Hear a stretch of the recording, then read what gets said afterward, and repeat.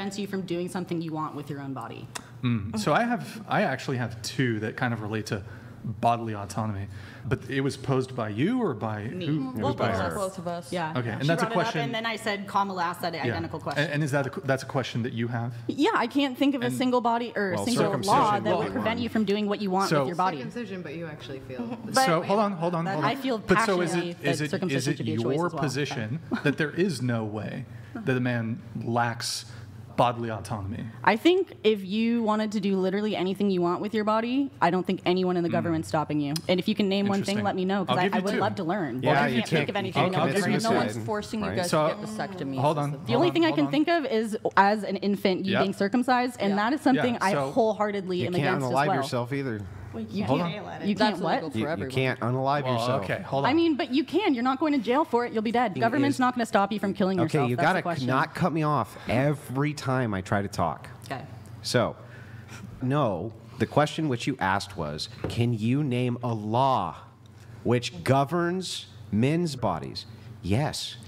There's a law that says you cannot unalive A yourself. law You're not- strictly pertaining to Yes, men, you're though. not allowed to do that. So that would be a law that governs. Say Do you it so we feel can look it up pertaining later? to- Do that you feel governs men's passionate? body. Do you Yes. feel passionate about Unaliving fighting yourself for is your right illegal, to kill I believe, yourself? in 40 Because I feel Okay. passionate about But that's having for we, men we and gotta women. use a I different just wanna fucking hear what word. he's Hold on, saying. we gotta Word use a fucking unalive. different word. We gotta use a different Yeah, fucking we gotta word. use unalive. Yeah. I would like to actually finish my Okay, point sorry. here. Yeah, my bad. So when it comes, I mean, while it is not by law a requirement that children are circumcised, feminists constantly make arguments about, while there isn't a law, there's a societal culture that mistreats women in this way or privileges men in this way. So I think circumcision is actually a fantastic argument when it comes to bodily autonomy as it relates to men. Secondly, there actually is one. So forced military conscription. All men in the United States, compelled by law, are required to register with a selective service, which in the event of a war would compel them to essentially be cannon fodder, even if there wasn't a military conflict. If a man fails under law to register for the selective service, there are significant ramifications to this. For example, they can't vote. They are not allowed to have certain federal jobs, federal careers.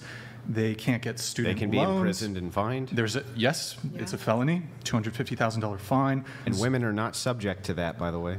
And I really appreciate you bringing that point up, because this is where the point really lies here is you're 100% correct. And the difference between you and I is that I would fight till the end for that to not be the case for you guys, but you guys would not fight for me. Clearly. Well, hold on. I would fight till the end to make sure So- that's not, because I completely disagree with No that one for has men. to Men die, should not no. have to be forced. Hold on. So first like, off, you Men would protect you. I would. That's you kind of haven't- shifting the goalposts. Though, yeah. right? First off, you haven't. I don't need men to protect me. I've protected myself. Actually, this whole you time. do need men to protect you. Really? Whether- From who? Other men? Because How is I that- can't tell you So you how still many need times men I've to protect protected you? So you still need myself. men to You protect you. you need them to protect I you. don't through- need you guys to protect Can you me. stop interrupting? You got to allow people to actually speak instead of just constantly interrupting them. It's Okay. very simple. We let you talk.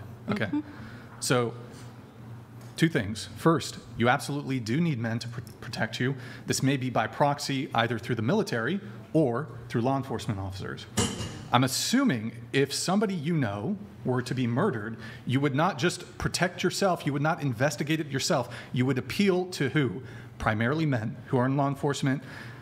I'm assuming, unless you just, if someone you know who got murdered, you'd hope it wasn't investigated. I would appeal to law enforcement as a whole, not to specifically Which men is in law enforcement. predominant- which is and to be quite predominantly honest with men. you, if I personally own a gun, maybe I will one day. I don't know. I don't really feel strongly either way at this moment in time about it. But I can tell you, if I need protection, if I own a gun, I don't need your muscles. I don't need. Are you in I just favor- here's are you the in thing. favor- I need tools. Wait, I don't I wanna need know. men. I need tools, and men hoard all the tools and resources. So I have to ask you guys for those Okay, tools. so- I can use them Hold myself. on. I know how to use them. Men, Okay. are, men are stopping women from building guns?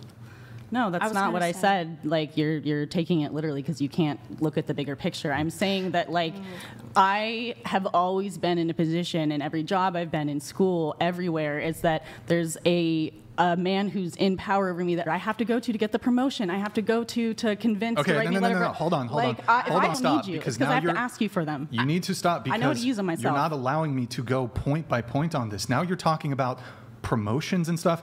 Let's go back to the draft. So you made two claims there. You made the claim that, well, if I was in your position, I would advocate that men not be drafted. So let's talk about that. Okay. So I know you live in like fairy tale land where in your world, military conflict would never exist, even if women hold, even if, hold on, let me finish. In the same way you're strong, okay. In your fairy tale world, even if women had all the power, held all positions of power, perhaps you think that there would not be any military conflicts. I think this is wrong. There would still be military conflicts regardless. So, you're saying that you would advocate that there should be no draft, period. Yes, what I'm advocating for, because you're right, in anyone's idyllic world, who wants war? Okay. No one wants war. So in my idyllic world, there wouldn't be war, sure, but I know war is a necessity. I'm very aware of that. I'm not saying that we can't survive without war, but I'm saying that the people who participate in that war should be able to choose whether they're men or women. That's it. If I have a son, I don't want to know that he's going to be taken against his own will. Like, I feel strongly about protecting my sons equally as my daughters. But if I were to tell you, it would it's almost a waste of time to have a conversation of trying to get rid of the draft, because the government will never relinquish its ability to call upon its citizenry in a situation or scenario where the country needs to essentially force its citizenry into the defense of the nation. The government, whether you're a Democrat or Republican, will never relinquish this power. So assuming that, you can agree that there's no scenario where the draft will never exist. You're right. In the society that we've built, that's what I'm saying, is a lot of shit in the society needs to be dismantled, dude, because it doesn't work. This is not the only way that we can work. There's many different ways. War and conflict is never going to go away. You're right. It's not, but there's different ways to go about it, is my point. And do I have all the answers? No. Okay, but is the way we're doing it currently satisfying everyone? No. We need to do something different. That's what I'm saying. We need, and that's what is... The issue here is I love this country and I want to make it better. I'm not talking shit about this country. I'm saying there's flaws with it and I want to help improve it. There's no scenario where the government is going to relinquish their right to draft the citizenry. So then, wouldn't you agree that perhaps in this situation, women should also be subject to military conscription? Yes. It needs to be equal either way. Either everyone gets to choose or no one gets to choose. So would it suck? Yes, but it would be fair. Despite 100 years of equality when it comes to voting, women still are not obliged to be subject to military conscription. And so, because of this, that is precisely one example in which men don't have bodily autonomy. So you're not actually addressing my argument here. You're just saying, well, I would advocate that men should not be drafted. But I'm telling you currently, as a rebuttal to your point of men don't have bodily autonomy, it's actually quite the opposite. What about, we know mental health sucks in this country for everyone, men, women, children, doesn't matter who you are. But when the military does drafts, I know they don't take people with bipolar, BPD, all these other mental illnesses. So if we're going to compare the two between abortion rights and being drafted for the military, what about women who have severe mental deficits, who struggle to live day to day, who necessarily in the drafts wouldn't be drafted but are still forced to carry a child that they mentally or physically are incapable of caring for completely? I'm not sure I entirely follow. I mean, I would assume that if you have some severe mental incapacity, whether you're a man or a woman, this would preclude you from volunteer service and a draft. Yeah, so that they're protected in that sense. But I mean, women, when it comes to abortion rights, right? People who suffer from bipolar, all these mental illnesses that make it not only hard to function as a day-to-day person, but as a full parent who is responsible for another living being. Why would they be forced to carry that child to term if they found out they were later in life? So just to summarize this, what you're saying is, okay, this is true. Men lose their autonomy this way, and women lose their autonomy this way. But the exemptions that men get is that if they have mental health issues, they don't have to go into military service. But women, if they have mental health issues, would still have to bear the child. Yes. So this is not fair, is what you're saying. Yeah, it's not fair. Now at least I understand. So that I do have this down correctly, right? Okay, so what I would say to this is, fair enough, but you do realize that draft standards, how they're set, are actually designed to be lowered instantly by necessity. Yeah, I'm sure if they need soldiers, they're going to be like, oh, he's a little fucked up. Yeah, he's a little fucked up. Take him anyways. In fact, they will lower the IQ standard significantly, right? They'll lower all standards across the board. Yeah, they just need bodies. And so now your BPD, this and that, oh, you got some medication that'll help you with that? Get your ass to the front line. So essentially, these things will be removed via necessity. So it's not a disqualifier from you getting drafted, even with mental illness. Like in a perfect world, yeah, but not completely. But they don't have that standard for pregnant women. I do. I mean, I have really quickly one thing on this, and I'll pass it back to Andrew. So when it comes to the draft, you'd be forced to do that by the government. The government isn't forcing you to have sex. No, but sex is a natural and healthy thing. No one's forcing you. There is a bit of a differentiation there. It happens. That's all my piece. I feel like on the topic of sex, people have made sex such a taboo subject when all that matters is communication and consent. And if everyone's behaving and having sex in a healthy way, everyone's getting tested properly, they're communicating what they have, if they have anything, what partners they've had. I don't feel like sex is something that people should be ashamed of. Yeah, but I'm not sure how sex being natural negates the fact that it's a choice, whereas conscription would not be. And pregnancy usually is an entailment of choice. So women who carry pregnancies via SAs, for instance, those are outliers. Those are rare, right? Most pregnancies are not. It does. I won't say it's not. I'm not disputing it. I'm just saying that that's not the vast, overwhelming majority, not even close. So taking this into consideration, even if they were to make the SA exemption, oh, you were SA'd? Fine, then you can have the abortion. And those exemptions do exist. The exemption on the draft, there's still no choice. Whereas the sex is a choice, which leads to the pregnant. Well, I think the problem isn't the people, it's the government who wants to tell us what to do. You have to go in the draft. I have to have this baby. I think that in itself is what's wrong, not the fact that, oh, men have these privileges and men have this and that. The government set that up, not each individual person. We are merely here existing in this country based off what we've been taught and told and learned through thousands of years of translated scripts. But you have a representative government, so they're representing the will of you. Isn't that what the point is? But are they really representing every single person in this country? Well, I mean, but that would be in the realm of impossibility regardless of the government archetype you have. That's why I feel every person should have the right to choose what they want to do with their person. Obviously, murder is wrong. You can't do something to someone else that's, murder. You're killing them, not respecting boundaries, consent, all this shit. Do you mind if I test this logic real quick? Yeah. So you have kids. Okay. So if your kid is an adult, when they reach an adult stage, they should be able to do what they want, right? Pertaining to themselves, yes. Pertaining to themselves. So your kid runs into your room, pulls out a heater, puts it up to their head and says, "This is it, Mom. I'm doing it, and I'm an adult." Are you going to let her? I mean, at that point, that's someone you would need to get help for. Yeah, I don't think any logical, normal person... Any logical person who isn't going through something, that goes back to mental health. So not everybody should have the right to do whatever they want then? He has the right. So then why would you try to stop him? Because I love them. Right. So wait, so your love for them, you would interject and take that right away from them, right? Out of love for them? I would offer them help. Yeah, okay, you would offer them help by not letting them do that first. You would do whatever you could so that they put the heater down and didn't do it right then, right? That's exactly what Christians are trying to do for you. But that's your opinion. That's your on that opinion. On that topic. You need a smoke break, or gotta take a smoke break. Yeah, for real. Here. Can I touch that back on that topic? Because as someone who grew up in religion in a toxic. You did? I did. I grew up a Jehovah's Witness. Wow. I grew up in a cult, so. I did not celebrate my birthday, Christmas, nothing for the majority of my childhood.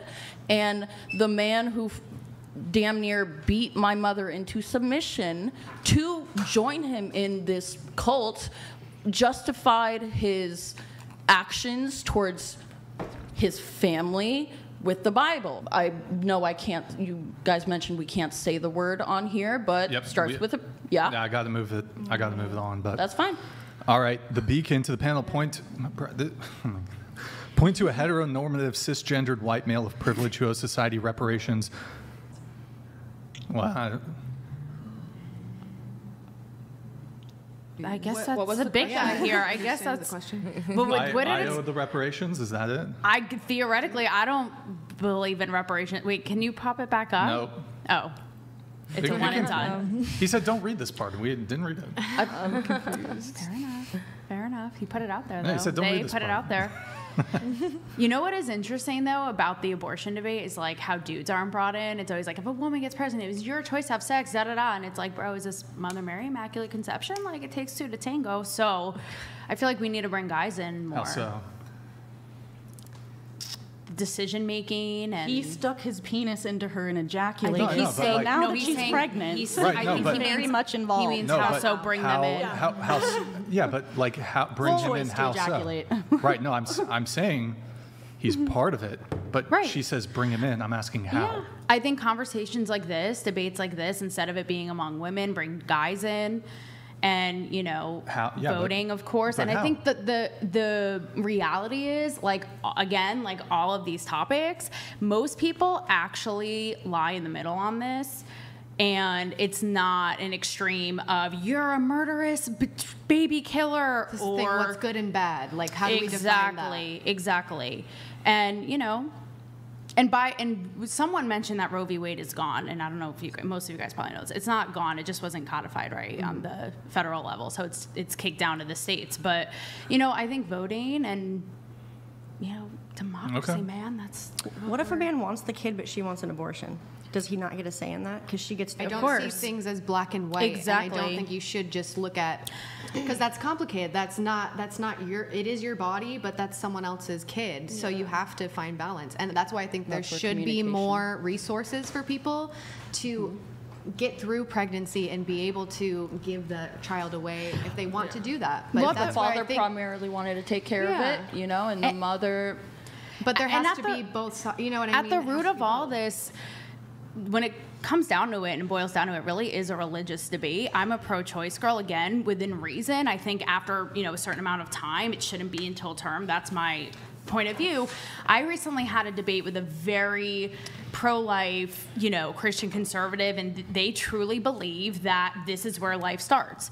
So I disagree, but again, I can respect that's his point of view, is his point of view. So, you know, I think a lot of this boils down to that and the morality of that. But You know? that's one freedom we do have is freedom of religion, and everyone That's right. reserves the right to practice That's their right, own yeah. religion without forcing it on anyone else. All right, Like, I there's got a couple separation questions. of Let's church and go. state If you, here. if you want to have a country where you have a representative government, then the government's going to have to represent the will not all of the the people. people. If the majority block of people are religious, they have every right to put people in systems of government power who share their religious Then views. why does it say separation of it church doesn't and say state? separation of church and state anywhere in the Constitution. Nowhere. So Christians are the But it should be. It's superior and contrary to most freedom of valued people, and no one else's religious rights. I'm sorry, I or didn't say anything like that. What I said freedoms. specifically. Well, you did, because you were like, Matter? we're doing you a favor. What I said was this. So, well, just like she's by doing, nature, that was just like she's doing superiority. just like she's doing her kid a favor. She's superior to him, What part?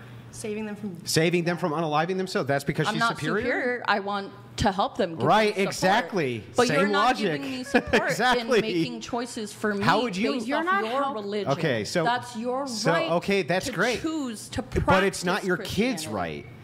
My kid can do whatever they want. Unless he come in and do that, then you're going to try to stop Is him. it gonna fucking hurt? Would I be traumatized and broken? Absolutely yes. So you're changing your answer, and you would just I'm let not your changing kid. my answer Okay, so because you I would never stop said him? I would physically Again. stop them. I said I would talk to them and give them the support Okay, they great. need They say, Mom, to help They them. say, you know what, Mom? I got all this support. I got it all, and I just don't want to change my mind. I'm still going to And do it. you know what? In a perfect world where it had to come to that decision, if my child is suffering that much, I don't want them to suffer. Whatever makes them feel better. There's assisted medical suicides in other countries right now. You know, I hope to raise a child who isn't that broken from the society or things that have happened to him to choose to act on that. But if my child is fucking suffering, their brain, whatever is wrong, they physically cannot take living. It is a torture every day. Who am I to tell them, you can't do that because I'm going to hurt? I'll explain Well, who that's you an are. extreme I feel right. like Let you us guys finish. are Let us comparing finish. Let us it. finish the exchange. It's two different things. So it's not two different it things. actually is because Hold on. Okay, No, so no, no, we'll hold finish on. the exchange. So anyway, so to dive into this, you have just described, right, every mother consoling their son or daughter after a horrific breakup, where they're so emotionally in pain they just can't take it, and they don't see an end to the suffering in sight. But you say, no, my intuition, this is going to stop one day. Now, it might not. It might not actually stop one day, but you just intuitively make that decision for them, don't you? You say, no, it's going to stop one day. So if you want to unalive yourself over this right now, I'm going to fucking stop you, right? 100%. Right? I mean, I'm not going to tell him what he can and can't do. Am I going to tell him that I would be a mess. I would be broken. I don't know if I could continue on without my child being there. But your kid at 18 years old comes to you. It's been 18 weeks of just agonizing suffering for them emotionally because Mrs. Wright left him. And he's right in front of you and he says, you know what, Mom? I'm just going to put an end to this. And he pulls out that heater up to the head, right? That's what he wants, and you're going to respect that? I'm going to say, what can I do to help you? And he says, nothing. This is what I want. And that's where you get them 50. Let her finish. That's shit that is out of my control. I can't tell So the you future. wouldn't I try to can't. stop him? Or you would? Am I going to physically go and Yeah, grab? sure, of course. I'm going to grab him, not the gun. So I'm you're gonna going grab to him. try to stop him. I'm going to try to talk to him. You're going to do everything you can to But stop that. why do you or anyone who identifies as Christian think they know what is best for For me? the same reason. You think you know what's best for that 18. You don't know me. Yeah, This is regardless of if I knew you or didn't know These you, two I know topics what is don't- moral and what is not moral. But that's an She's opinion. talking. Okay, this is Morality kind of is what I was opinion. getting at. Your argument, and you're entitled, of course, to your views, is predicated on the fact that a fetus is a full-blown human living being, right?